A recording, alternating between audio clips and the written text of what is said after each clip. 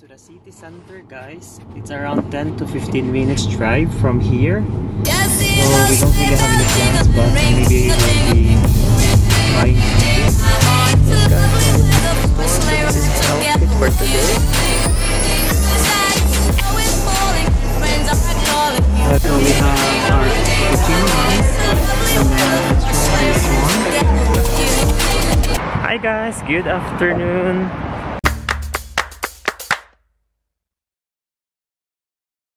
Happy Friday! So we are on our way to the city here in Kristiansand. So pasok muna tayo, guys. Happy Friday, Share. Happy Friday. So we are on our way to the city center. It's around 10 to 15 minutes drive. We don't really have any plan, but gusto kong makita ang city ngayon because it's been a while and hindi nakikita yung mukha.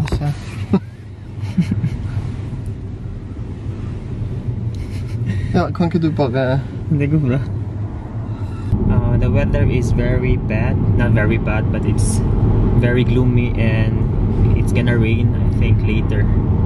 So let's see kung ano ang mapupuntahan natin sa city ngayon. It's been a while since last time ako nakapunta sa city nila dito.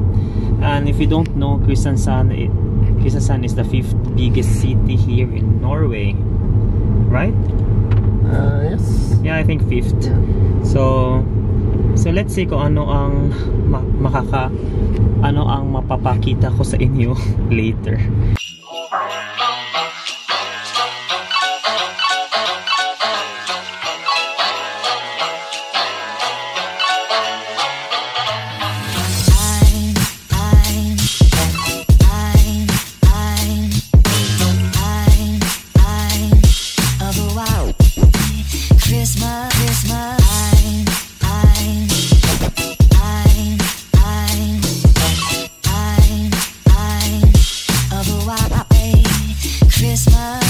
Guys, maglalakad na kami. We don't really know saan kami pupunta, but maglalakad lang kami.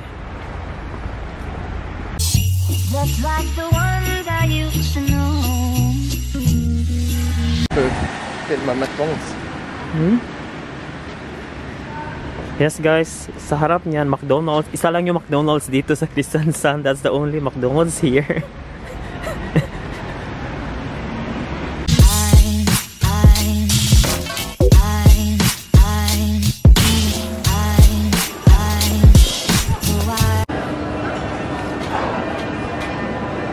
Ayawa!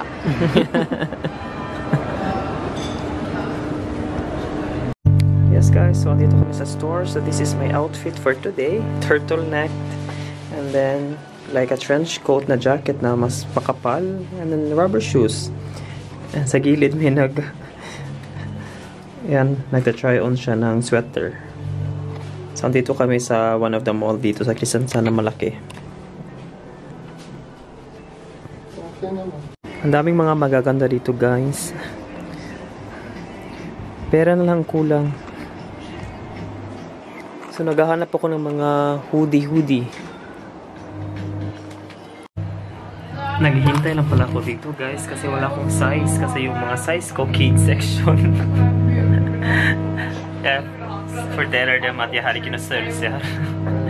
So it's only Christopher that has a size here. So nagbe-wait lang ako, guys. So napipiting siya. So nasa harap ako. So baka pupunta kami sa Zara later kasi may size ako doon.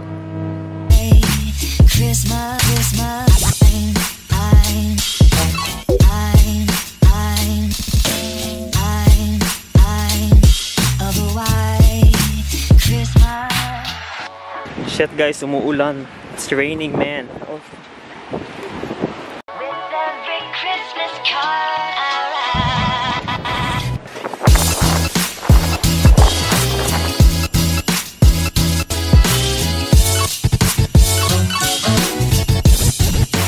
Christmas Eve.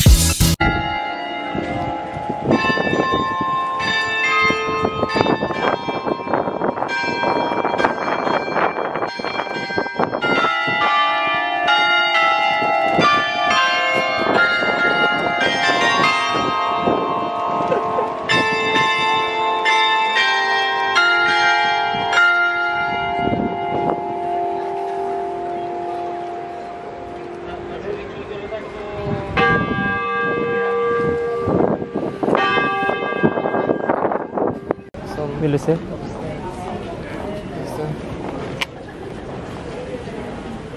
Guys, grabe ang ulan. Umuulan na naman. Nilipat muna namin yung parking namin kasi limited lang yung oras. Limited lang ang time. 2 hours lang. So, dapat i-move ang car and then magbabayad din. So, every 2 hours lang siya. Same place. So, dapat mo i-move after 2 hours. Kasi malaki ang bayad. So, nandiyan na si Jazper. So, kakain muna kami ng something na dessert. Pero grabe ang ulan, guys. Yes, guys. So, we are here. We will be eating our snack, our dessert. And this is the famous, oh my god, here. I don't know what's the name of the restaurant, but... Harley Land. Yeah, Harley Land, the name of the restaurant. And here he is. We're just gonna share this one, guys, because the dessert is very big and I don't really eat a lot of dessert. So we'll just try this one. With some coffee. With some coffee. So the coffee will be arriving very soon, I think. So we have our cappuccino, guys. And then let's try this one.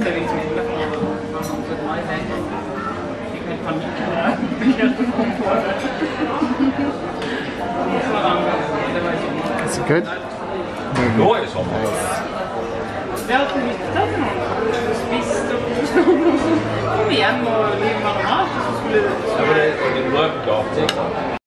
Finally, nasa bahay na naman kami ulit. Super rainy ngayon. So, we bought some stuff kanina, but I can't really show you kung anong binili namin kasi most of them are gifts. So, hindi siya pwede ipapakita kasi makikita nila kung anong binili namin. So, yeah, so we'll just try to relax now. It's already 5:10 ng hapon.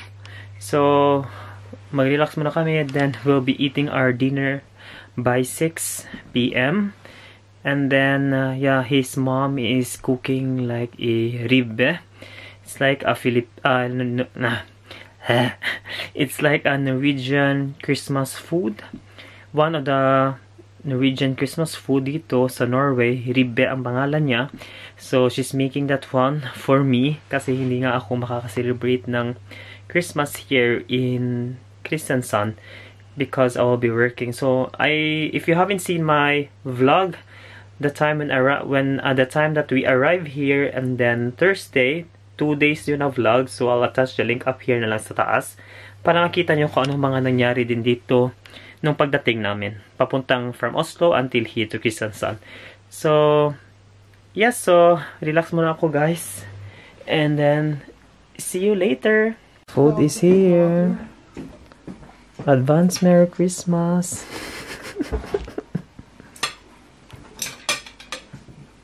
Yes, guys, nasa CR na naman tayo. Yes, so we just ate our dinner. So, yung food kanina, ribbe ang pangalan nun. One of the Christmas food dito yan sa Norway. So, at least, sinervan ako ng mama at papa niya ng Christmas food. So, first time ko siyang natikman for this year. So, I'm very happy and ang charap-charap ng pagkain. So, this time, nakabihis na ako, guys. I'm wearing this one because we are gonna visit one of our friends living here in Kristiansand sa city center. So, we will be visiting them. And as you all know, our situation in Oslo and here is very different. So, yes, so yun. So, kanina, nakita nyo, hindi kami nagmamas doon sa city center kasi hindi naman siya required. As long as may 2 meter away kami from each other, okay lang. And then, it's much stricter, mas stricto doon sa Oslo compared dito. So, yes, so let's see if I can vlog pa more tonight. So, let's see, guys. I'm not really sure. So, yes, so ito yung outfit ko.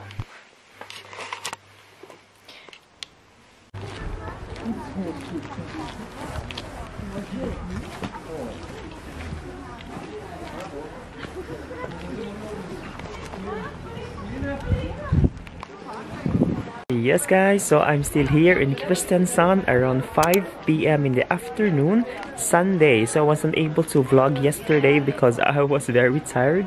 So yes, so we'll be going home today to Oslo, but before that, so we'll be eating our dinner and I will be touring around in the street where they have a lot of Christmas design or Christmas decor. It's still here in Kristiansand. It's the name of the street is Boyebyen. And you can really find a lot of Christmas decor and Christmas lights here sa street nila. So, I'm gonna show you kung ano ang mga design nila dito.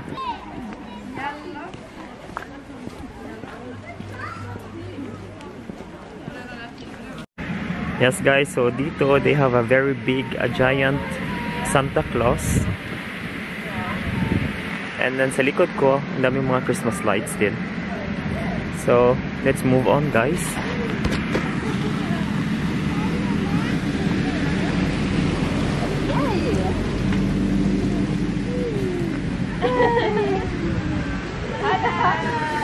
So, ang mga design nila napakaganda.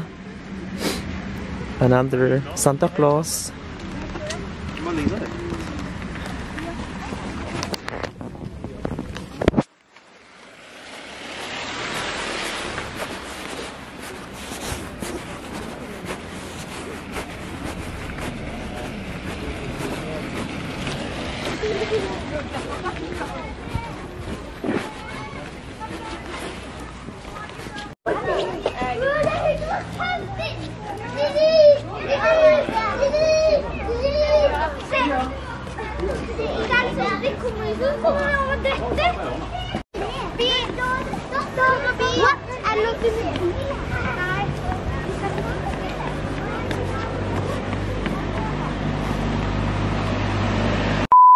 Finally, I just arrived here in Oslo, or we just arrived here in Oslo. It's already 1 a.m.